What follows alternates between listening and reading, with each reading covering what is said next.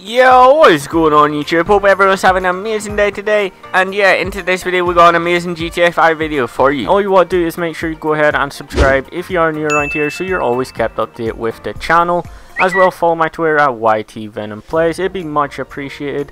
Also, shout out to this amazing person on screen right now. If you would like a shout in a future video, all you have to simply go ahead and do is comment hashtag VenomPlays, and I'll be sure to show you out in a future video. Now let's go on to the video. Just before this video does go on to start, I'd like to give a quick shout out to the sponsor. So if you're looking for the best GTA 5 cash rank, money, anything like that there, account services wise, then make sure to check out DigiZani. DigiZani literally has the best modded accounts, services, all that there stuff for any console that you do want. As well, make sure to use code VenomPlays on checkout for 5% off your order.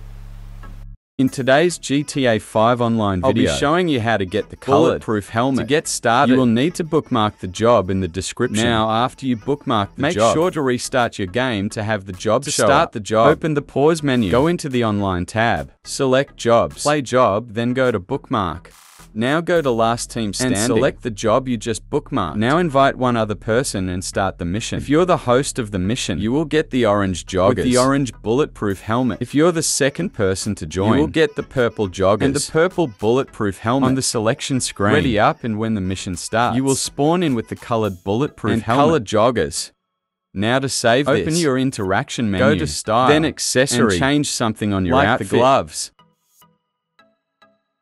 Now, after you change something on your outfit, you can pull up your phone and leave the mission.